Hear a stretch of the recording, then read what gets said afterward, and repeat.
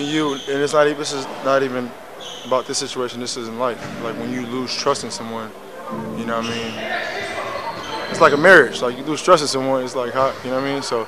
2 weeks later, the Sixers traded 10-time All-Star James Harden, and suddenly their title odds seemed bleak. Except they might be better without him. Philly is off to a great start behind a surprisingly elite offense, thanks in large part to new coach Nick Nurse. Nurse has retooled this offense to empower reigning MVP Joel Embiid like never before, and that's optimized budding star Tyrese Maxey. Last year, a lot of the Sixers' offense was isolation for Joel Embiid, and that can lead to stagnant possessions that aren't as hard to defend because stationary teams are usually easier to guard. But Nurse has moved Embiid out to the perimeter more, where he's a hub for his teammates to play off of, whether it's these two-man games or flowing into handoffs and pick and roll as a way to probe at defenses. Here's a little pitch to Embiid, and he can quickly attack a ton of space before the defense can help, and by that point he's too deep and it's free throws. But his teammates can also use him in these spots. Maxey instantly chases the pass for a handoff and an open three. And with the defender sagged off, it's hard to go over this screen, so Maxey sprints into space and takes the clean shot. But when his defender is too close, he can hit Embiid, fake the handoff, and cut back door to get downhill into the paint. If he senses the defender overplaying the handoff, he can fake that initial pass to Embiid and just attack himself, and that's like a warm-up shot. And of course, Joel doesn't have to pitch it back to Maxey, and then he can hit teammates in multiple areas. So there are a ton of flowing dynamic options for Philadelphia when Embiid plays in the middle of the court here.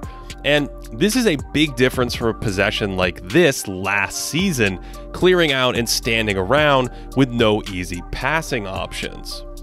When they play off him at the top of the key here, there's a possible screen and handoff for Maxey, and that occupies defenders, so the lane is open for cutters.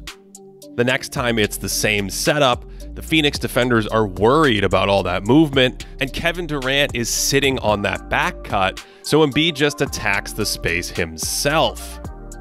This approach creates a ton of breathing room, provides easier sightlines for Embiid, and makes it harder to double him.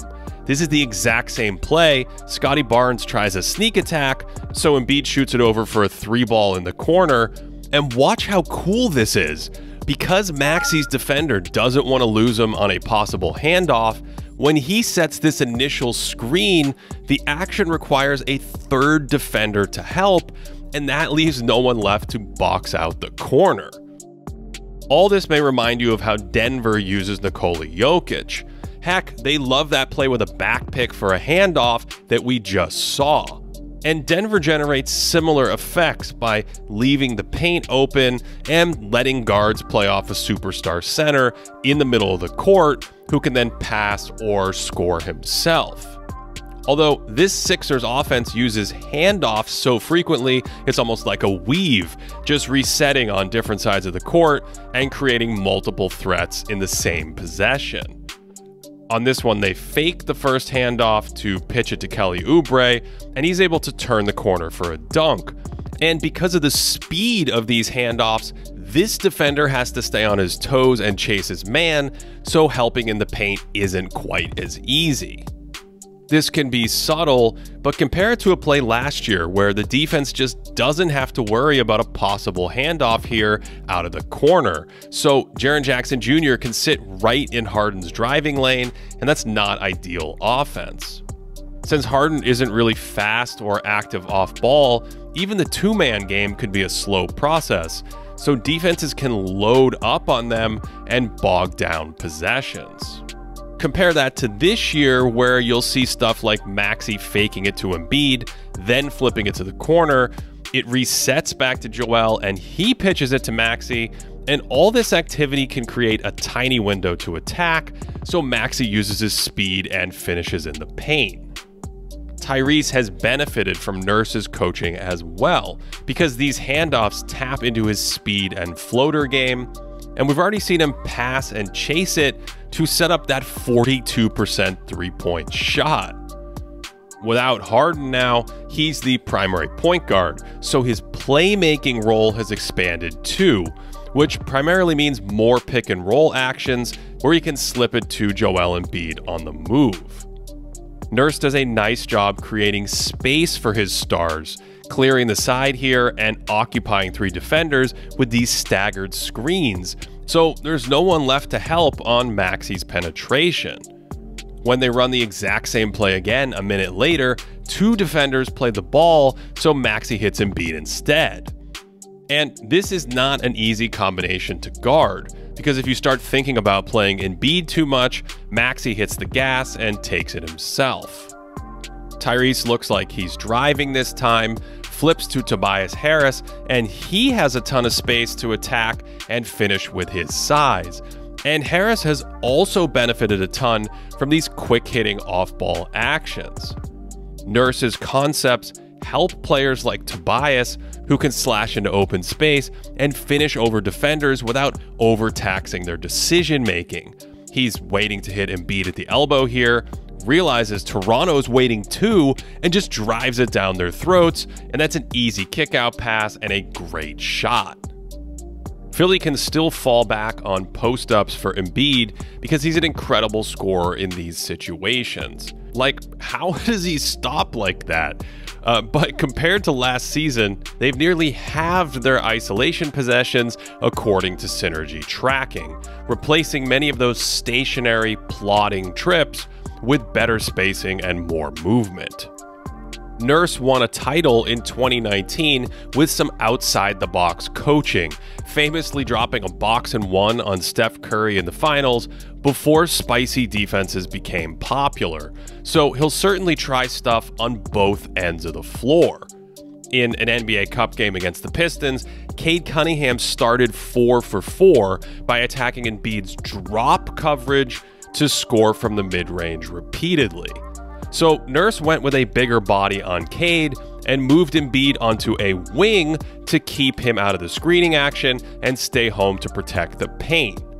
That meant if Detroit wanted to bring Embiid into the pick and roll, a smaller, weaker screener would be setting the pick, and they could contain the ball without worrying about the outside shooting of someone like Asar Thompson. Philly did stuff like this in the past with Embiid, but I thought the total defensive shift early in the game was a vintage Nurse move that immediately deflated the Pistons' offense. And then offensively, you'll see variety like this, running the old flex cut on the baseline for Tobias Harris.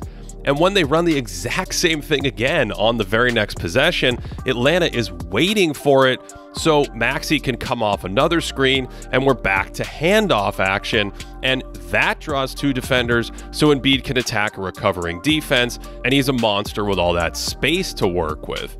Now, the third time, there are 3 Hawk defenders thinking about a duck in from Harris or a possible handoff, so Embiid takes it himself while they're distracted.